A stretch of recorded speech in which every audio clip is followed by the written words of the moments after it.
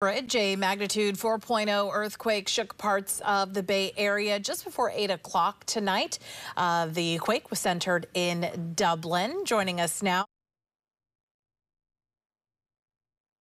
Walter Mooney, a seismologist with USGS. Dr. Mooney, thank you so much for joining us. I didn't actually feel it as I was walking to the anchor desk as it happened, but several colleagues said they felt their desks shaking. It was pretty light. Is that fair to say?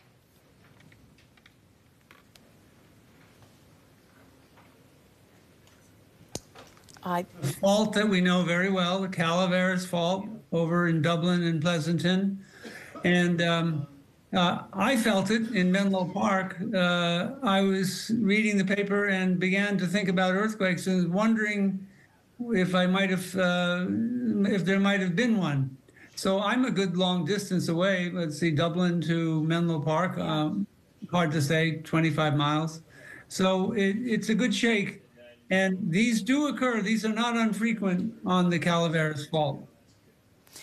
Definitely. I mean, I think one just hit yesterday, just north of this one, pretty close as well. So nothing to be concerned of in terms of having two so close to each other on that same fault within such a short period of time.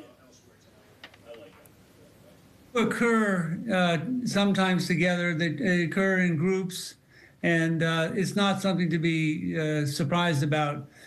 For your listeners who drive from Highway 280, you know very well, and you go from the East Bay, Hayward area, over 280 to get over to Dublin and Pleasanton, you're going over a small mountain, and that mountain is there because of the earthquakes that have pushed it up.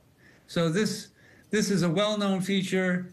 The pair of earthquakes is not something to be greatly concerned about, but everyone should be prepared, for the magnitude 7 that we know eventually will occur. Right. I mean, you said you were in Menlo Park. We're here in San Francisco looking at the USGS map. That's the Did You Feel It map. We have some folks down in Monterey that say they felt it, up north of Sacramento saying they felt it as well, Santa Rosa. So it was a good shake, but everyone's saying the same, pretty much light to moderate. So it wasn't the 7.0 as you mentioned, but it is that good reminder. I think, a lot of folks don't think about being prepared until it's too late. So do you have any reminders for folks here across the Bay Area and whoever might be watching about things to do to make sure we are prepared for that big one?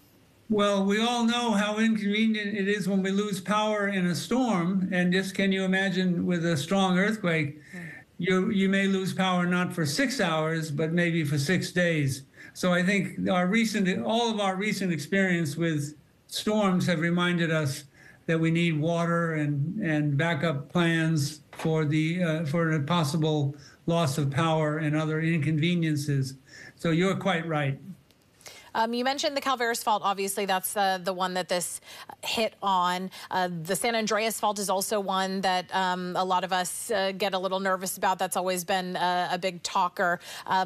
We have so many faults here in the Bay Area. As far as activity goes, would you say the Calaveras is one of the most active?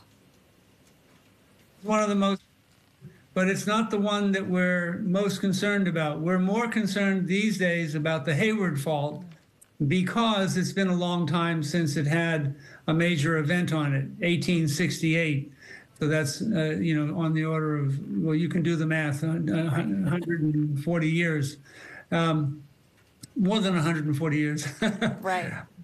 So it's the Hayward fault that has the highest potential right at the moment. Okay, so that's the one we want to be cautious about, or at least keep our eye on. Anything else that you would like to share about this quake in particular and what you're hearing from your fellow seismologists at USGS in terms of what you are looking to learn about it? Yes, well, the earthquake depth is something that did not surprise us. It had a depth of about 6 miles. We think in terms of kilometers, so it was like 11 kilometers. And that's a very common depth for these earthquakes to initiate and propagate away from the epicenter, the hypocenter. So this looks like not a very unusual, not a very puzzling earthquake, but as you say, a very good reminder. Yeah, pretty standard one for sure. Dr. Walter Mooney, seismologist with USGS, thank you so much for chatting with us tonight. We really appreciate it. You're welcome.